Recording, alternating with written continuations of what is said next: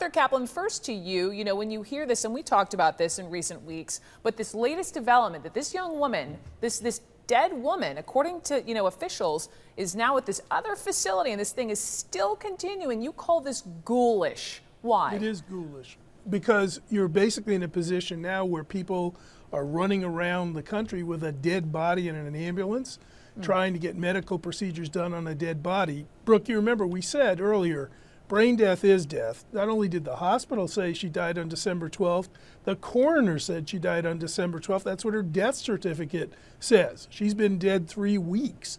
And I know the attorney and the family have their views about hoping for a miracle and wishing that this weren't so, but from the point of view of medicine, from the point of view of any facility or any doctor that would do things to this body at this point, purely ghoulish. There's no point. You can't make her recover. Let me come back to this notion of a possible miracle in a minute, but Jeff Toobin, who has the power here to ultimately determine? I thought it was the hospital in Oakland, but now apparently, that the family gained custody of this young woman, the body. They then in turn place it in another facility they're not even naming because the family's gotten death threats. I'm sure they're fearful something could happen at this facility.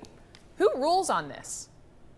Well, if they can keep finding hospitals and medical providers to tend to this dead body, I mean, I hate to speak so bluntly, I suppose they can keep moving this poor child around. And I don't want to minimize, to say the least, the heartbreak that's gone on here.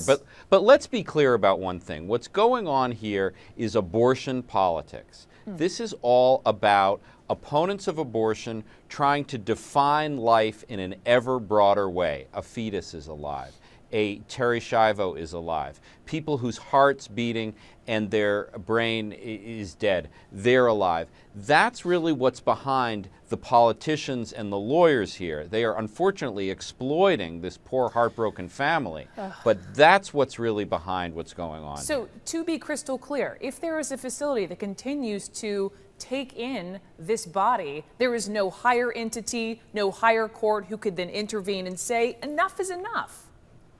I don't think, I mean, maybe Art can clarify, but I don't think they're going to get the cops to pull a body out of a hospital that's has exactly this. Right. Jump in, but Arthur she's Kaplan. dead. I mean, you agree? Exactly right. I do agree. The only hope here is if the doctors and the facilities themselves were to be charged with desecrating a corpse, as long as we're going to speak bluntly. Yeah. What they're doing is now slid over the line into where we have laws that say you have to bury someone, you can't dispose of the remains any way you wish. But in all honesty, I think keeping the facility secret is partly to prevent that. I think the politics, as Jeff said, is mounting up here, but there isn't any likelihood that she's going to survive very long because in this state, remember, she's not sort of semi-alive, very frail, body slowly falling apart.